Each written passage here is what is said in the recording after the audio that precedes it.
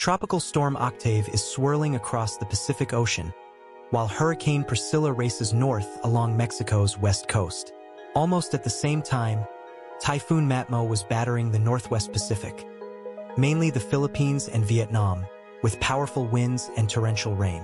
Yet, across the Atlantic, silence. It's like the ocean itself fell asleep.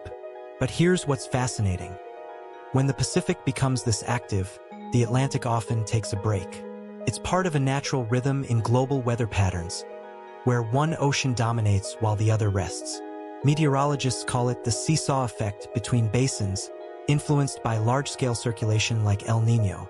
So, while Octave, Priscilla, and Matmo make headlines, the Atlantic quietly gathers energy for the next round. What do you think? Will we see one more powerful hurricane before the season ends? Let me know in the comments.